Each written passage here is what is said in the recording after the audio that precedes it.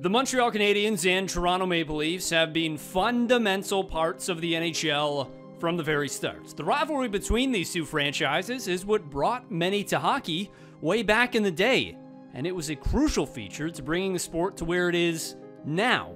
The rivalry between Montreal and Toronto, it predates the foundation of either hockey club, with the two cities having been considered economic rivals since the mid-19th century, as well as cultural rivals from the mid-20th century.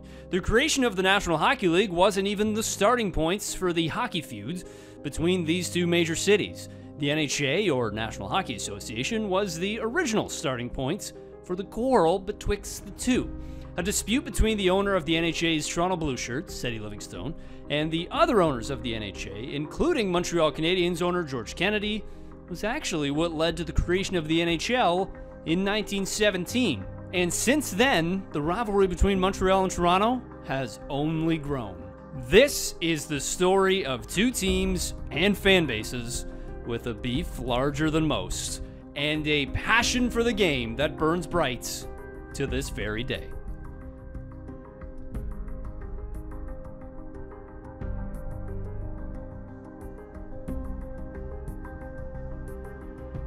During the NHL's first 25 seasons, Montreal and Toronto faced off in only two playoff series, the 1918 and 1925 NHL championships.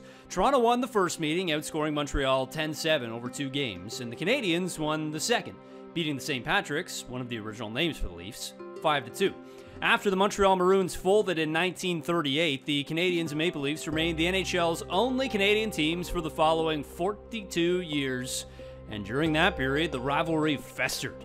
One of the biggest and earliest examples of this came during a game on December 28, 1939. The beginning of that game was a prelude of what was to come. Fans started by littering the Montreal Forum's ice with debris, and after referee and former Toronto Maple Leaf King Clancy called back the second Canadiens goal of the night, the Leafs and Habs engaged in a massive brawl. It was not a good night for Clancy, who by evening's end was manhandled by Habs president Ernie Savard, pushed by Toronto goaltender Turk Broda, and hit in the head by Johnny Gagnon's stick.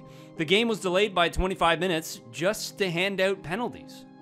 The battlefield extended to the team's front offices in 1946 when assistant manager Frank J. Selke left the Buds to become the general manager of the Canadiens. The decision was partly due to ongoing tensions between himself and Leafs managing director Conn Smythe.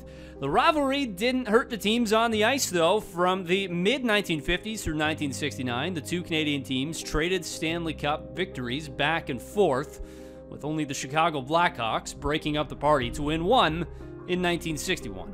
After 1967, the rivalry calmed slightly due to NHL expansion. Fans of both teams, they began splitting off to new franchises, with Vancouver, Calgary, Edmonton, Winnipeg being introduced to the West, while the Quebec Nordiques competed with the Canadiens for the loyalties of those in Quebec.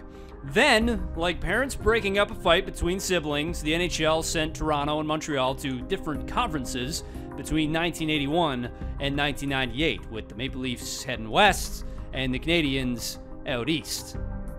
But that doesn't mean that they don't have any animosity towards one another anymore. Here's a relatively recent example.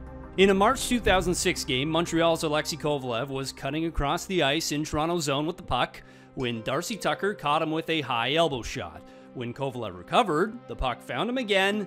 Then, when he came across Tucker a second time, scoring a goal was not on Kovalev's mind. Instead, Kovalev skated right at Tucker and hit him hard with an elbow to the head, knocking Tucker straight to the ice. As Tucker hunted down Kovalev, every player on the ice grabbed a dance partner, and a full outline brawl ensued. The rivalry does indeed rage on. Despite Toronto's ongoing Stanley Cup drought, the Canadiens and Maple Leafs, they still have won the most Stanley Cups in NHL history, with 24 and 13 respectively. Previous historical successes and the long history of each franchise mean that they still have the two largest fan bases in the league. Both teams get an influx of visiting fans in their home arenas whenever the two play each other. In total, Toronto and Montreal have played each other 818 times, including playoff series.